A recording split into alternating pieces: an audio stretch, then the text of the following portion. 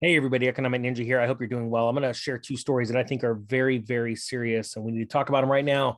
And that is about the food shortage that's coming. And it's not just supply chains and government decisions and things like that and inflation we're dealing with. We're now dealing with serious weather. And I want to do this. We're going to start over here real quick at this story. This is out of Reuters. I'm going to link both of them in the description below, and then we're going to chat about it. U.S. corn planting, the slowest since 2013. Yield risks still premature. And it's saying here out of Naperville, Illinois, on April 25th, U.S. corn planting is moving at its slowest pace in 9 years. Poor timing for threats to the world's largest corn crop as prices remain near record levels. So, guys, not only do we have a lot of things going on in Ukraine, we've seen buildings, produce, and food companies buildings, commercial buildings being burnt to the ground, literally all over the country. Now we have weather to deal with. And so I think this is very serious, very timely, that people need to get prepared now. There's no time than now, because with the inflation, it's one thing to deal with the supply chain and go, oh, I got a couple of weeks. But honestly, with inflation, prices just keep going up. So why not run down to the store and just get yourself a little extra, a little something normal, right? It says here, slower than normal planting has preceded strong U.S. corn yields in some recent years. But farmers need to avoid falling too far behind over the next 3 weeks because crops have been far from excellent when planting delays were serious.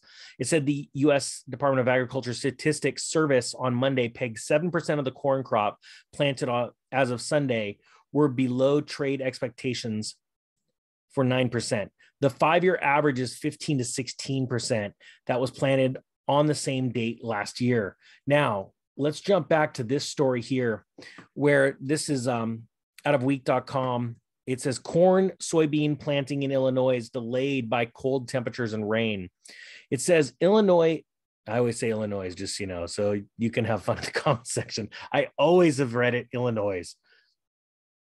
That's so funny. Whatever, I can't stop.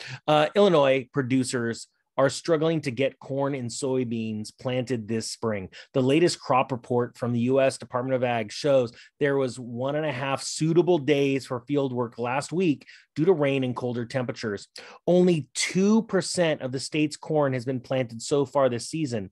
That's compared with a 5-year average of 21%.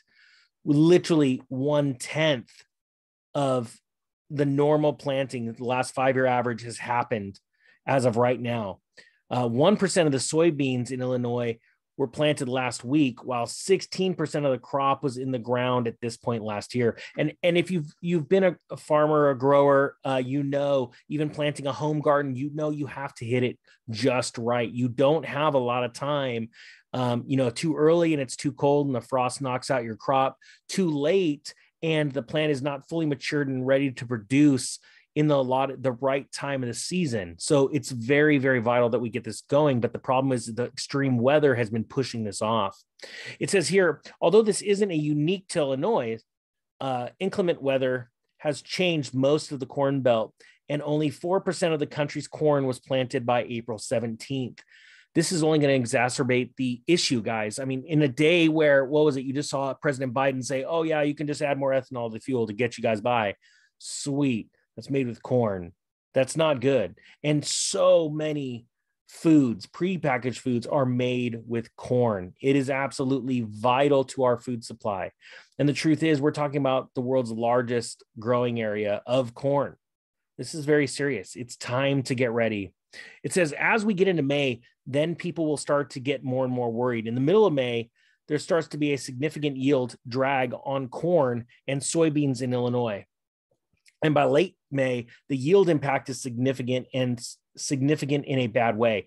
So let me just stop there real quick. When they're talking about getting into the middle of May, there are some very wet days planned for the first week of May. I believe May 3rd through 5th, we are going to see a lot of rain hitting Illinois.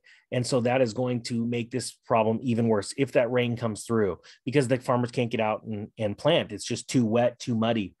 The conditions are not right.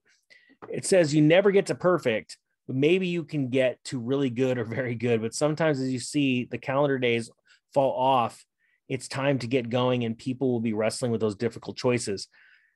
The facts are, guys, we are in a very serious situation. And I've been warning about these food shortages that I believe are going to be all over the news in August and September, which I believe is going to cause widespread riots and some other very serious things in our economy by the fall. I can't be more serious about this. It is time to get yourself, if not emergency food, I think the easiest thing is just canned foods or a bag of rice. And you know what's crazy? You know, it's so easy to take some rice and doctor it up with seasonings or soy sauce and things like that. And you could get by a long way on a bag of rice. And I know that's usually the staple, you know, rice and beans is what people go to. I know people that have taken these 5-gallon buckets, these food grade buckets, and they filled them and stored them. And, you know, there's ways of keeping them dry and preserved.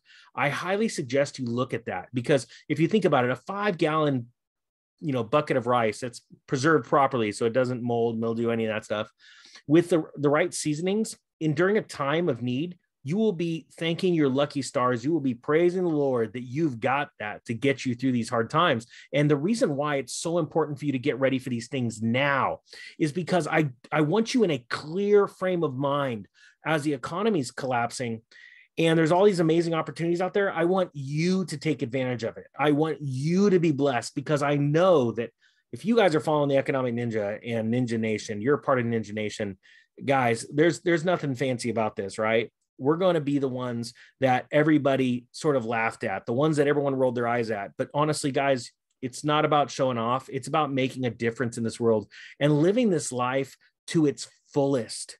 You know, it's one thing to be successful and have money. I know what that's like.